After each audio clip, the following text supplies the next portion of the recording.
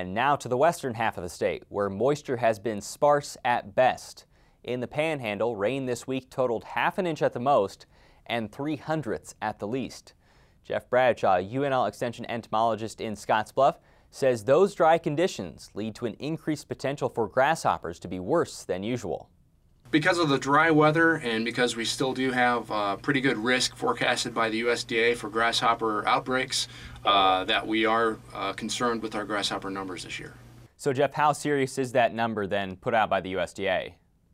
Pretty severe number. In parts they'll be lower, but in particular places like Garden County, for example, Sheridan County that had high numbers last year can maybe expect to have those severe infestations continue.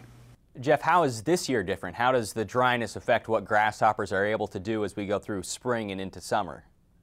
Yeah, well, the issue with the dry weather is that it doesn't help us with grass growth whatsoever, and so there increases the chance with that fewer grasshoppers can have a greater impact on drier rangeland.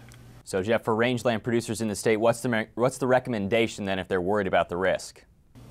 The key thing for grasshopper control of any insect, is to scout. And so get out on your range, check and see what your grasshopper situation is. And we've got some thresholds and some protocols online that you can use for scouting for grasshoppers. And what we're looking for is to control nymph or immature grasshopper populations. And we have some thresholds that generally around 15 to 20 grasshoppers per square yard that can be used in determining if you've got an economic number of immature grasshoppers on your rangeland. So if you meet a required threshold, what's the recommended treatment? There's a number of chemical compounds that can be used.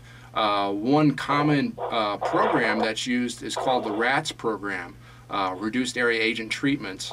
And what that allows you to do, or what it calls for, is spraying swaths of land, but then leaving untreated swaths.